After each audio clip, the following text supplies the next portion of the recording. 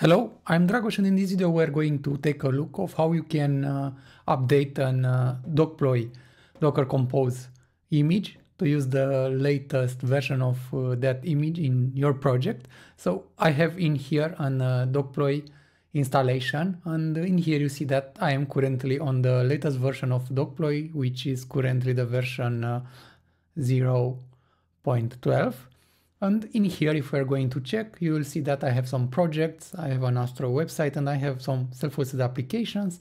And in here, for instance, I have the Bezel client. If you don't know Bezel, it's a monitoring tool that can help you monitor your VPS, your Docker containers, and so on. And in here, you see that I'm using the Bezel image, should be the latest one. And if you are going to rebuild or stop or deploy it, it will not use the latest version, and you need to go manually and pull the latest image, and then you can hit the redeploy, and the image that is the latest one, it will be used. And in here, for instance, I have the Bezel installed, and right now you see that I am monitoring two of my servers, and one is the cloud.bdos.com, and it's using an agent that is not in the latest version. So the latest version right now for the client and for the application, it's 0.8. You see in here that this one it's already updated. And yeah, Bezel, it's a nice tool that can help you monitor your VPS servers, send alarms and things like that. If you don't know about it, you can take a look and install it, and it will help you monitor your servers.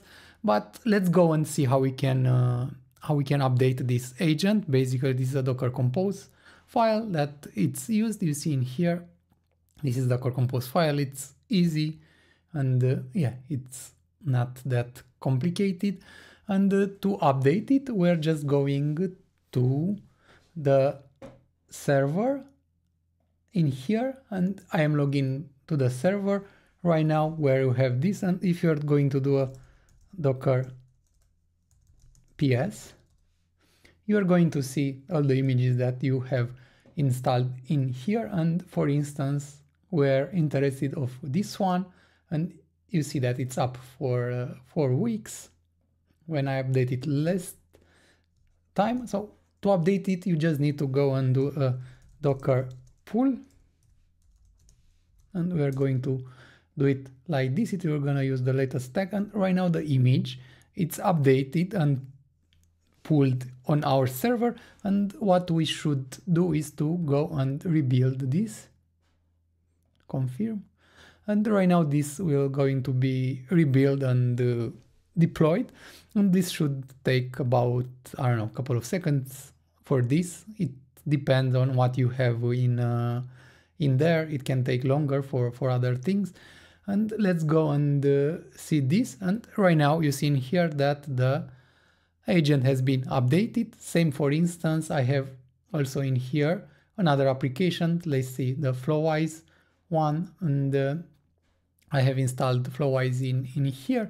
And if you're going to check the version, we're going to see that is not updated to the latest version. Let me log in. And if we're going to check in here about, you'll see that is not updated. And again, to update it, we're going to do the same thing. And in here, we should have the image. Let me go and see. This one, it's the image. And what we're going to do, it will do the same thing, Docker pull and the image, and this will go and fetch again the latest Flowise image.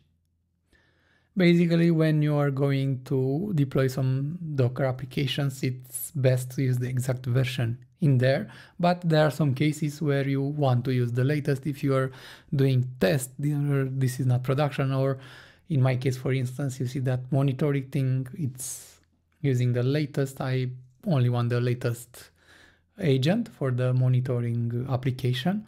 But right now we should wait for this image to be extracted and downloaded, and then what we are going to do is to go and redeploy it and see if everything has been updated to the latest version. Okay, so right now the Flowise image has been downloaded, the latest one. And again, we should go into the UI and just hit the rebuild. And right now it will use the latest image. So yeah, right now everything it's been deployed. You can check the logs if you want and the deployments if you want. Let's go and do a Docker PS, for instance. And you will see in here that right now, let's see. Yeah, it's been updated, the latest images.